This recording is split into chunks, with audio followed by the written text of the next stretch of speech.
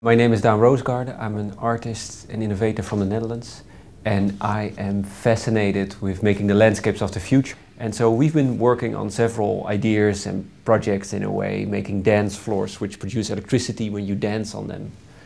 We made smart highways, roads which charge at daytime and glow at night. So one day I wake up and I became fascinated with pollution. It's really weird that we accept it as something normal, or that we somehow take it for granted. So I have a new project which I would love to share with you, the Smog-Free Park, Smog-Free project, where we're working now with a team of designers and engineers on a radical, crazy new idea. And I would love to share and work with you to make that project happen. The technology is actually sort of borrowed from indoor air purifying technology which is used in hospitals, but we are just upscaling it and building the largest electronic vacuum cleaner in the world.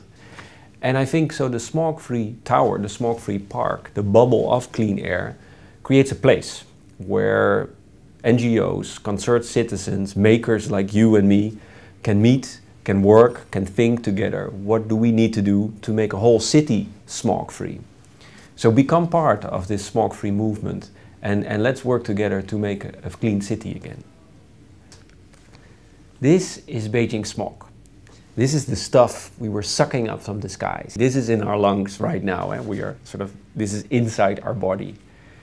And we looked at this, and on one hand we're sort of disgusted by it, but on the other hand became fascinated. Like, this is not waste, you know, because waste in the future should not exist. And looking at this and realizing that 42% of this exists out of carbon, and carbon under high pressure, you get diamonds, yeah. And we decided to make smog rings. So by sharing a ring, you donate 1,000 cubic meter of clean air to the city where the smog-free tower is in.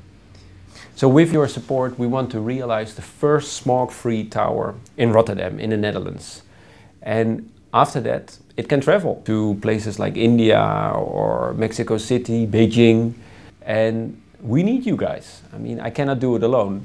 To work with us, to share with us, to make a project like this happen.